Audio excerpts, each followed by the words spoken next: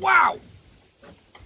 Hello everyone, Redneck Computer Geek here. So let's go tractor hunting. No, wait, that doesn't work for what we're after today. Let's go zero-turn hunting. So this got posted up on Craigslist. I just happened to sit down and have a cup of coffee. For the giggles of it, I checked Craigslist, which ironically I usually never do. So this got posted up last night, 14 hours ago. Guy says, this is my address. You can show up after 9 o'clock. It is 8:40 right now. His address is supposedly 18 minutes away, so we're going to see if we can be the one to show up at 9 o'clock for this thing. $200, come get it off my lawn. So this guy has a YouTube channel called Hot and Cold, and he works on a bunch of Priuses here. And he actually just grabbed one of these Priuses in order to haul the zero turn from there out to here. Can you tell that the hydros are not happy? So we're going to get it loaded up. I've got these ramps here because stuff tends to skid on wooden planks versus those where it bites in. Do the best I can to talk over the wind here. We've got a thunderstorm coming in soon, but I want to see what's going on with this thing. I know you guys do too. So I have said it for years. Never, ever, ever spend more than you can see yourself being able to liquidate something for. So I spent 200 bucks. In the pictures, I could clearly see that the Kohler was in okay condition. So I know that I've got most likely a coil, a starter, other parts I can pull off of there. So there's about $50 worth of parts there. I know that I've got a set of tires here that look as if they're brand new. They even have the stubble still on them.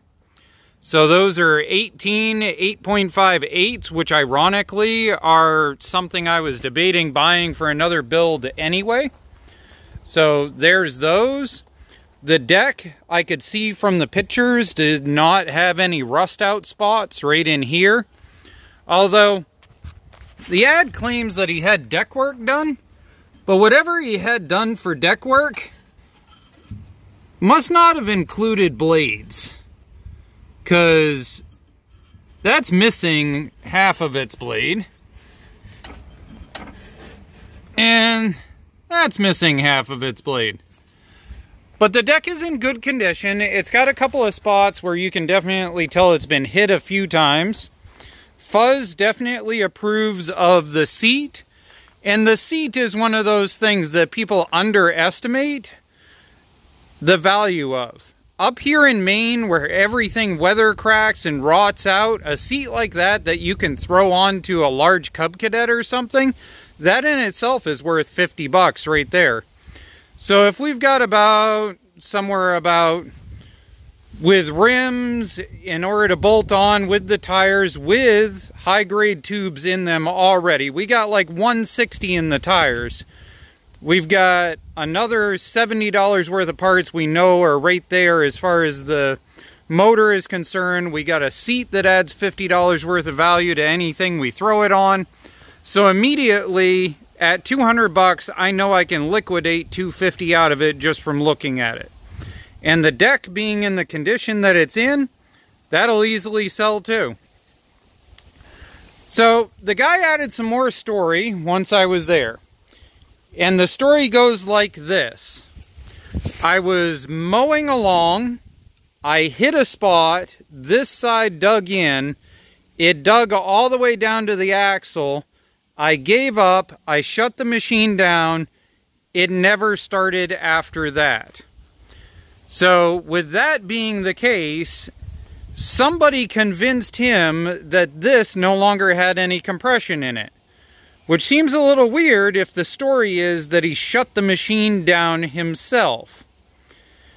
So that seems to have compression, which is the weird part. Now, if he tried to start it immediately after getting it stuck, some of these hydros have heat safety switches in them. So it could have been a safety switch that malfunctioned. Could have been an oil switch malfunctioning from being off kitty wampus if it was low in oil. But at this point, I'm going to sit on it. We're going to turn the key and see what it does. I don't expect it to start up, but boy, wouldn't that be funny if it did. Hey Fuzz, are you going to help? Alright, so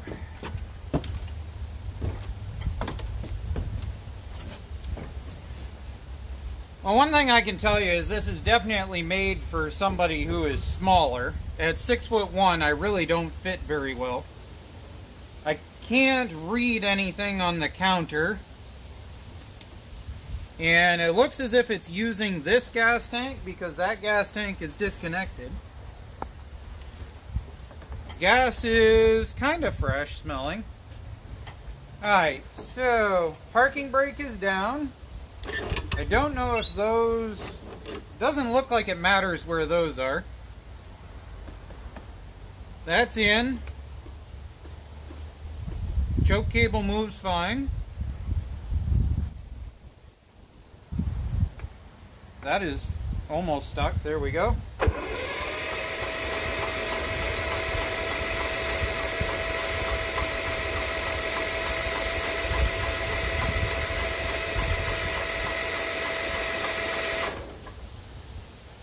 What I don't like is that I feel like the machine is actually attempting to move right now, and it shouldn't be.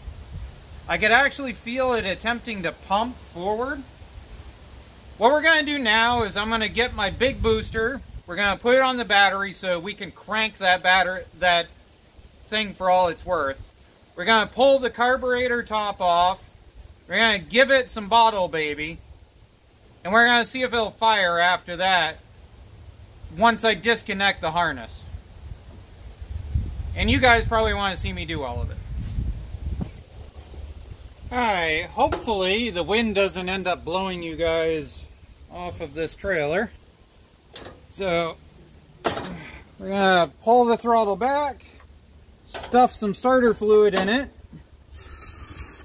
Now, I can see that some of the safeties on this have been bypassed, but the solenoid on the bottom of the motor still seems to have a cable connected to it. So I'm going to bet that it's still there. The other thing I noticed is that it has a fuse here that does not look as if it's in the happiest of days.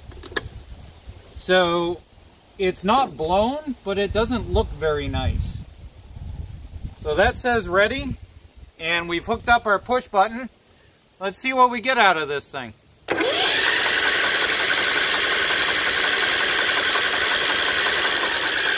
Oh! Wow! That was a hell of a backfire. I don't know what that was, but that almost knocked me off the trailer.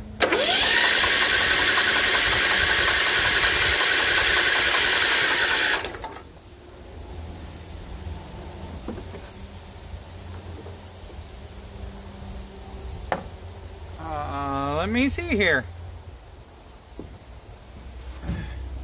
It almost does feel like it doesn't have any compression, which is kind of strange.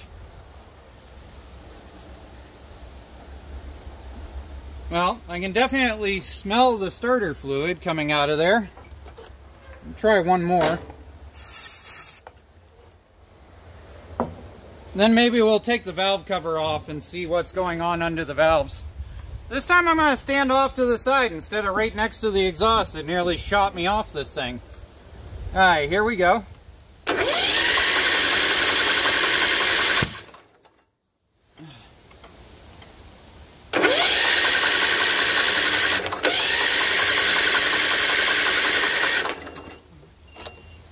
Well, we made the Hulk man mad.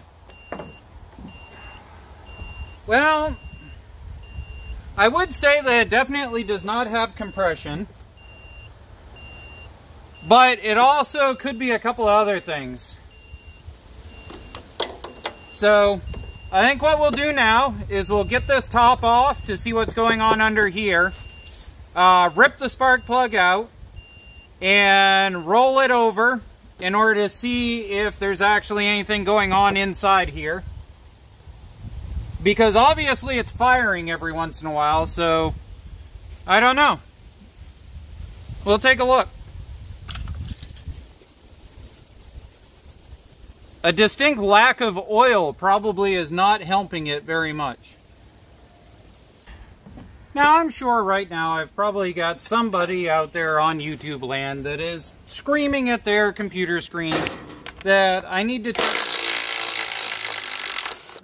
check the flywheel. And I won't argue with you. I agree that there's a good chance that it could be the flywheel key. Now, the reason why it could be the flywheel key is because of how it decided to do a ton of rotation and then backfire on me. But one thing that I have figured out over the years is that the more often you can avoid taking the flywheel off, the more often that you don't manage to break magnets or any other stupid thing that might potentially cause you way more headache in the future. So we're going to not do the flywheel key unless we find that we actually have piston movement. Oh yeah, that's nice and adorable. So the other reason why I wanted to do this was to make sure right here where this comes around that this isn't grounding out somewhere.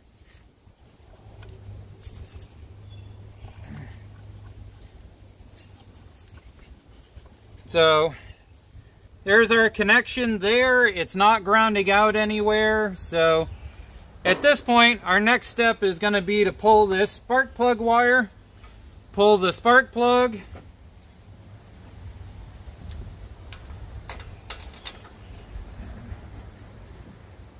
I brought one spark plug that should be good. Yeah, that was really loose. That wasn't even hardly in there. What's interesting is that that gasket there still is silver. Usually they get tarnished. So I hate to say it, but I'm betting this thing had a head gasket in the last year or so.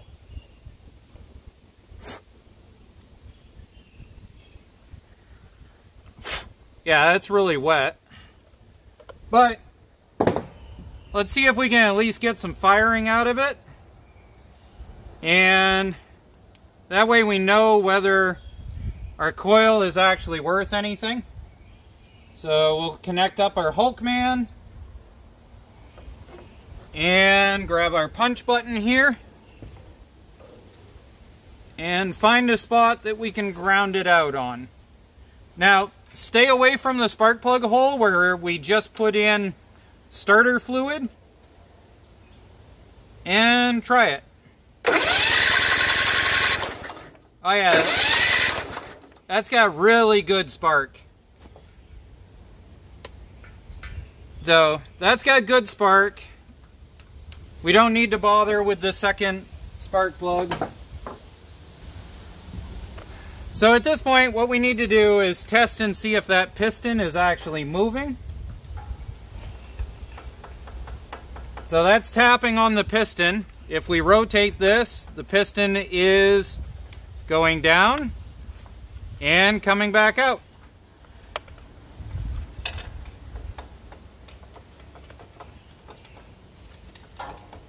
Yep. So for everybody that was screaming at me about checking the flywheel, guess what? I'm not going to do it until after I check the valves are moving. Just to go and make you guys upset. That we've actually got anything going on in here.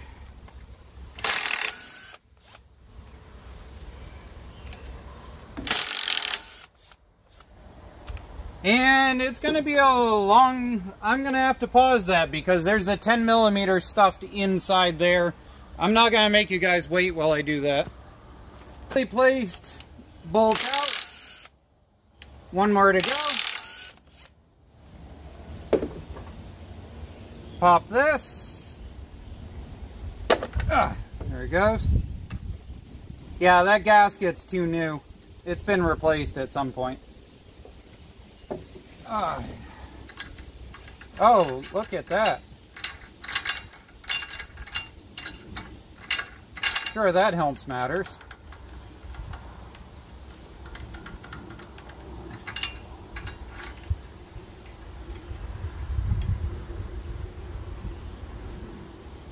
Well, that's interesting. It's not broken. I was expecting broken or bent, and it's not. But it is definitely not okay. Well, let's slide this back in.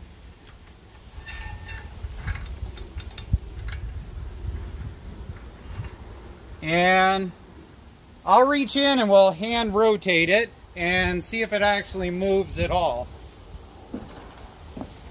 Unfortunately, I can't. There we go. So that should be right there.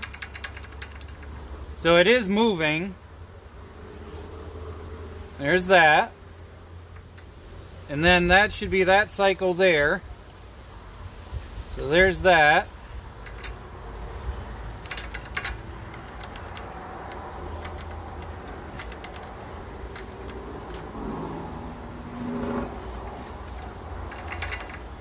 That is just insane amounts of loose there. I'm gonna tighten that up and see what happens. Maybe even actually take it all the way off and see if the bottom of it is just plain gone. I'm not sure. How about this? How about we tighten it up and we see if we can actually get it to kick over once it's tightened. How's that sound? Well, I hand tightened it in. I did not reef on it whatsoever. I just put it in to be hand tight. See, it jiggles just like the other side should. So we'll give it some starter fluid. Put the choke on. And I'm going to use the push button from over here where it's safer, hopefully.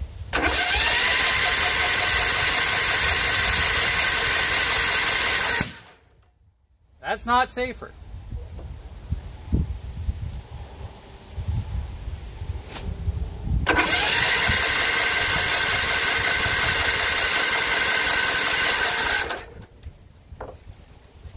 Something's still not right. This motor officially just hit the engine swap point, which we're going to do real quick, but I just wanted to show you guys that that is a straight surface. And that is the rod that just came out. So, I'm going to say that it is probably time to swap this motor. We're going to part it out for everything that we need. And in the far back, I've got a Cub Cadet that actually has either the same motor or a slightly bigger one. So we're going to swap that in and get this thing up and running with that. There we are, donor engine running good.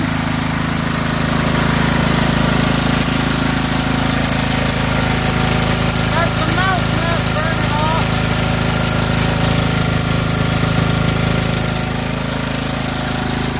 Now to rip it out of there and put it in there. I wanted to show you guys how these pulleys were underneath here because I don't see this very often. So this goes on there to make a stack with a 1-inch extension to put the clutch on. I thought that was interesting. You don't see that very often, except for these really big clutches sometimes have that. So we've got all of that undone. We need to pull that one, the bolt there, and drop this clutch bracket piece off. And the motor should come out of here. Then we got to swap the wiring harness over on the other motor, because part of the reason why this machine never ended up getting sold or anything was because the wiring harness was thoroughly sliced up by the previous owner. And as you can see, there's something got on the harness and rotted it away. So I've sliced off the leads for the harness on that motor there, and we're just going to go and wire it up to this with just a splice or two. Nothing too complicated. Ella, you being helpful? Meow. Hey, you look so enthusiastic, yet you deliberately traumatize everybody till they pick you up just to act like you didn't want to be picked up. Yeah, that's right. Walk away. Yeah. I see how you are. Anyways, so at this point, we got that out of there and pulled that. The muffler that was on there is shot, but we've got the muffler that came off of this that I'm going to see if I can pull this off of, and then see if it will fit in here if I slice this off flat, maybe. Now, it wasn't a perfect fit just dropping in. We've got some work to do. As you can see, if you saw earlier, this is sitting significantly over to this side. And the reason for that is it had an oil adapter on it, and that doesn't line up with this particular chassis, and I really don't want to be slicing up the chassis to make this work. I'm going to see if I can undo this tomorrow and put the oil drain from that onto this in some form. But that's where we are now. Hopefully tomorrow we can get some more done on this. Right, John? Yes. You excited to try test driving it? Yes. Yes? I've never driven anything like this. At this point, we got our Cub Cadet motor in. It's actually a bigger motor than what was in here before. So, I don't know. The problem is, with the other one having a bent valve, there's a real good chance it could be a hydro pump locked up solid and killed it. So, we'll see if it'll even start and go from there. Now, we may have to go and hand do the choke, which is why I've got the engine top off. Well,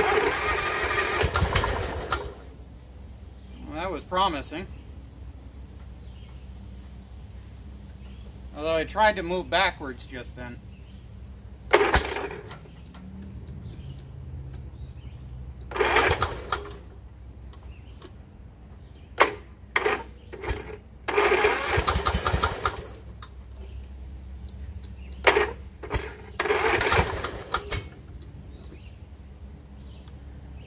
I'm going to bet that the battery is bad, so we're going to go and stuff the booster on it, go from there.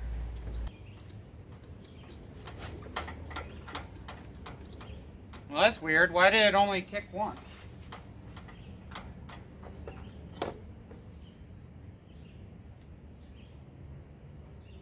Well, let's see what happens if we manually hit the starter.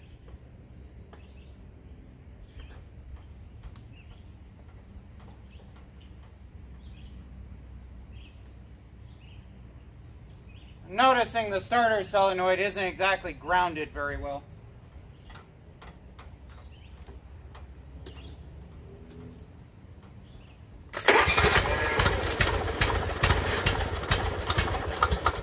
Whoa, too much choke, I think.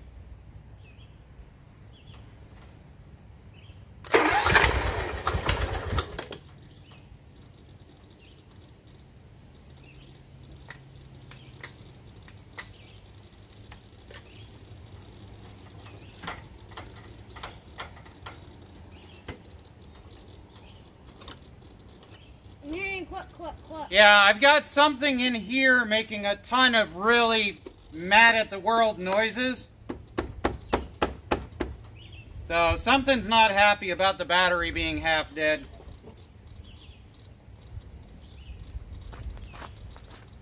Alright, let's try this again.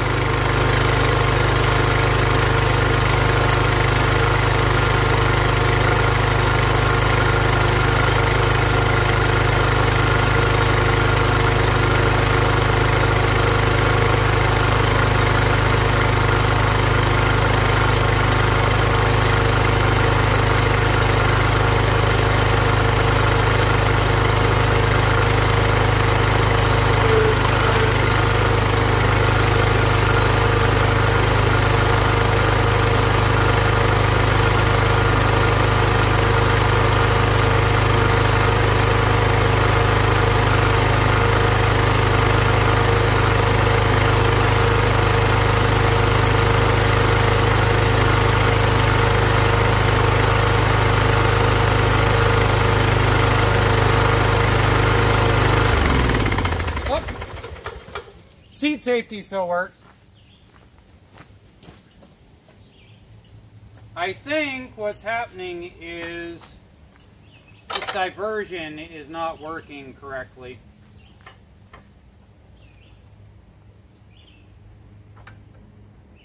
One of these diversion valves is set way shallower than the other one.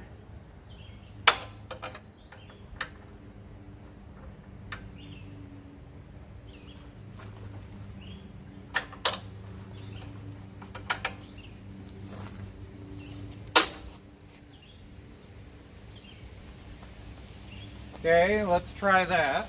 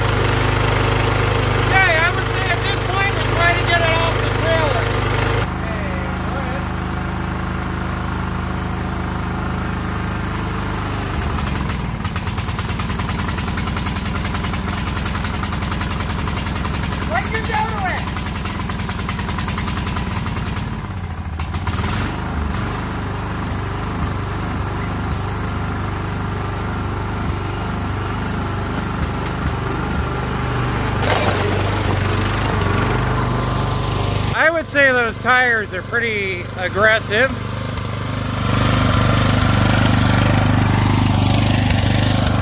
Hi, John. Go ahead, try.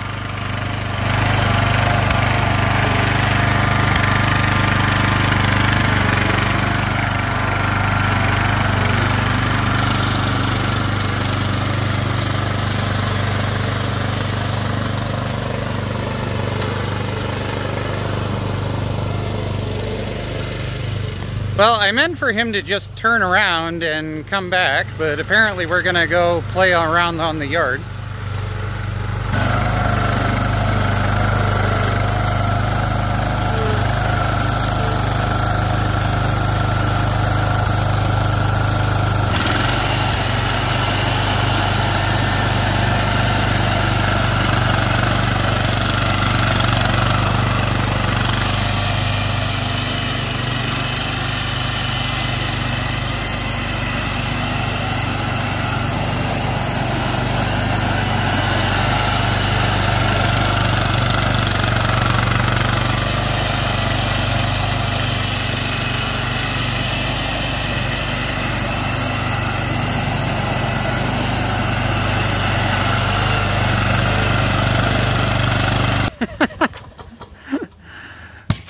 Alright, so as we talked about earlier in the video, the blades are utterly, totally beyond shot. I mean, Driving over and over. That was 3 passes. They still need, yeah, the blades are just done. But I looked up a set of blades for this, and all 3 of them together are only about $40-something. So that's no big deal. We'll have blades on it. As you could hear when he shut it off, there was a little bit of a kick, so the carburetor needs a little bit of tuning. It could just be that the motor sat for 9 months since the last time I was running it, so we'll let that run out. Probably pull the bowl and clean it up a little bit. But what do you think, John? Was that fun? Yes. Was that your first time ever mowing? Yes. Are you addicted to a zero turn now? Yes. Yeah, this is why we don't own one. Alright, guys. Say bye-bye, John.